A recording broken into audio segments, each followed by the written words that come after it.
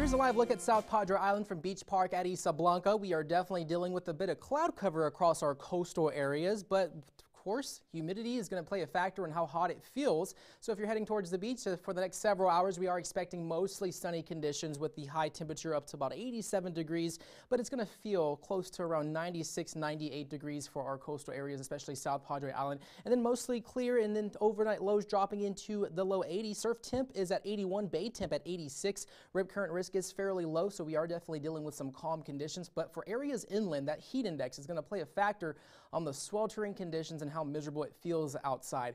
We are expecting that heat index to range between 104 by the 3 p.m. hour. This is for Harlingen in the lower valley, but of course the upper valley feeling as hot as up to 110. But fast forward to the weekend, we are expecting Saturday and Sunday to be quite hot with high temperatures in the upper 90s. We could actually teeter between 100 to 101 degrees as we go into the weekend, with feels like temps up to 105 to 110. So unfortunately, the sweltering heat, not going away anytime soon. So you want to practice those heat safety measures if you're finding yourself outdoors for some prolonged period of time. As far as the latest drought monitor, we are still in good standing in terms of the U.S. drought index.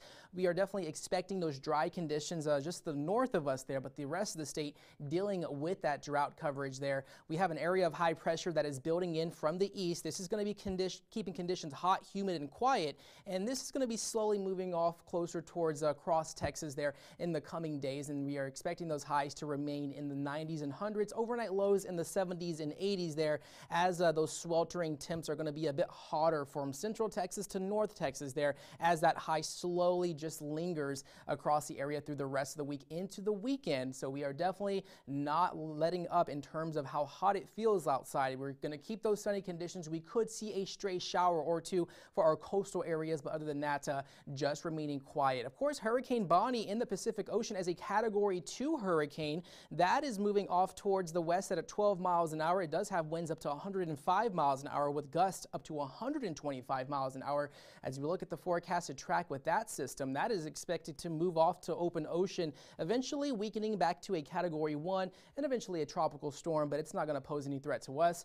The good news, the Atlantic Basin looking quiet for the next 5 days, so no activity expected within the next few days there, as those conditions are just going to remain quite calm. We are going to see some Saharan dust, so once again move off the coast of Africa, moving across the Atlantic Ocean, and that's going to arrive here in the valley as we head into the end of next week, as we are going to see those hazy skies once again back into the picture. As we look at our 7-day forecast, expect those temperatures to continue being rather warm, hot, and humid, mostly sunny skies for the next 7 days. Lows in the 70s, so lots of sunshine, and it is going to be feeling likely to want to be near the pool or along the coast as we head into the weekend.